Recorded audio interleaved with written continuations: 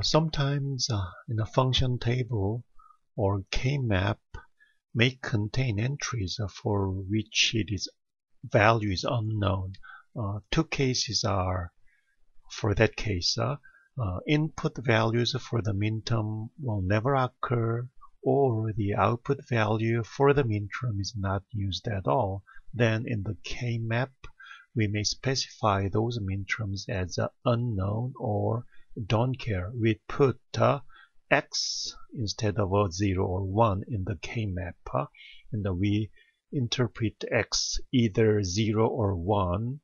That's our convenience toward minimizing the cost of the large implementation.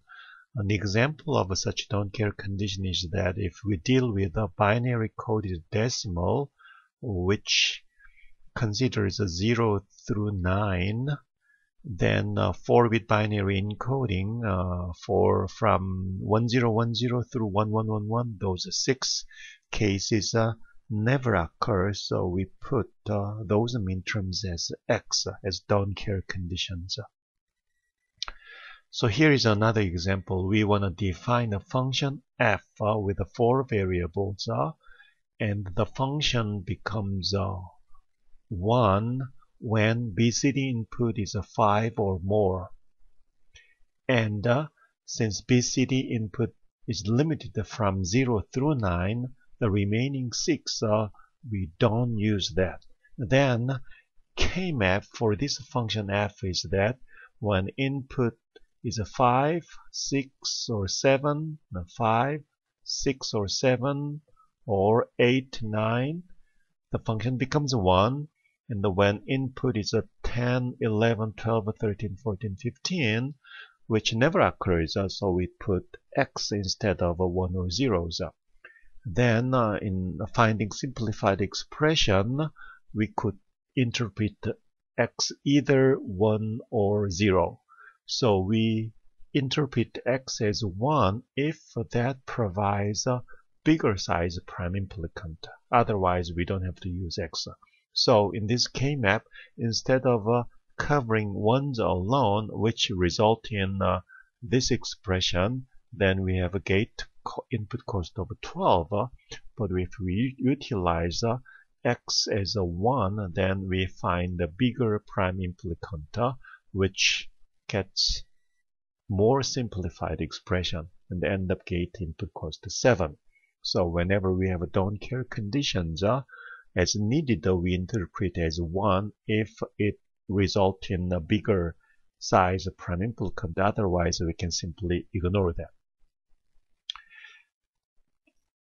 Remember, we have 2 standard forms. One is a sum of products. So far, we have used that as a target of the simplified solution. Another standard form is a product of sums. So product of sums, if that is the target of the optimization, we do use a K-map, but slightly different ways. So let me explain that by example.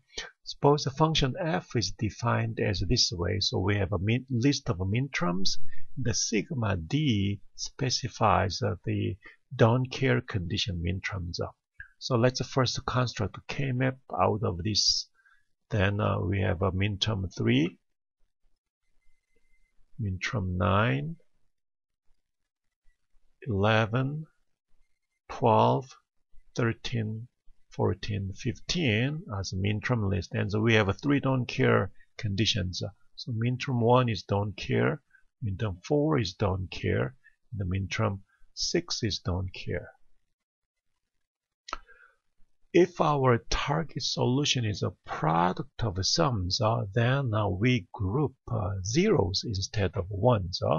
So let me change the color of the pen and put zeros in corresponding locations. So we have zeros, zeros. So those entries with the value zeros is actually maxterms, not minterms. So if target solution is a product of sums, then we identify maxterms and group them.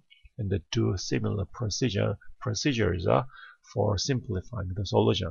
So here, first we find the prime implicant by grouping zeros. Remember, don't care condition could be interpreted either 0 or 1. So if that gives us a bigger size pi, then interpret it as needed. Otherwise, we can simply ignore that.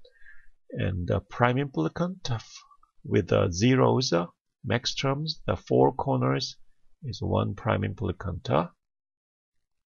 And another prime implicant is those two, but if we interpret the don't care as zeros, we have a bigger size prime implicant. So by having those two prime implicants, we have covered all zeros needed. And the expression for prime implicants with max terms, we write a little bit differently. So for this guy, again, same way, we have a variable w and x do not change, but a variable y and z value changes. So variable y, z disappear, but w and x remains. So we have a w and x to express this prime implicant with the max terms. But the w is a value 0, so if this is a min term, we put a bar, but this is max term, so we don't put bar. So value of x is 1, so we put x bar. And since this prime implicant is grouping of max terms, so we put plus sign to represent that prime implicant. Similarly, for four corners, the expression for that prime implicant is x or z. And we put them in product so that we have a product of sums solution. So product of sums we do very similarly, but we group max terms instead of min terms. So optimization algorithm is as follows. As we explored in previous video, the first, find all pi's. Second, identify essential pi's among pi's.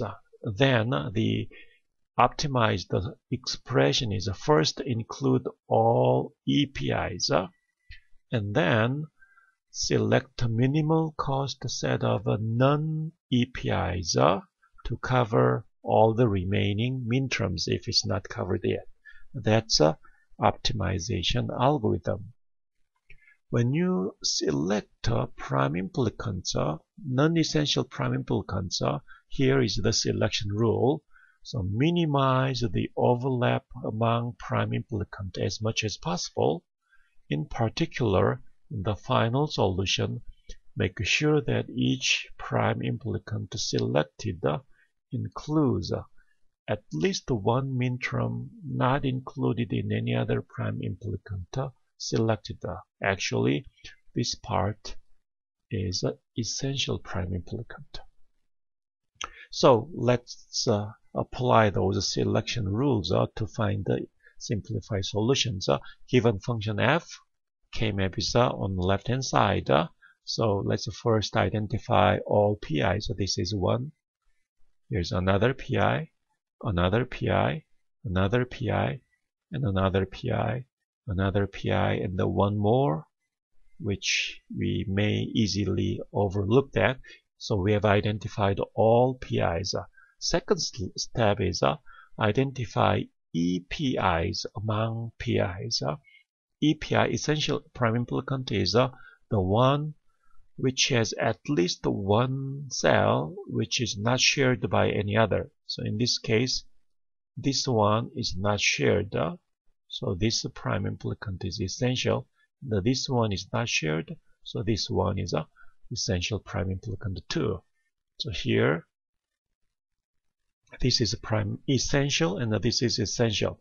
So simplified solution should include those two essential prime implicants, and then using non-essential ones, we have to cover all remaining min terms with a minimal set of non-essential pi's. So choice is this one and this two then we cover all minterms with a minimal set of non-essential PIs.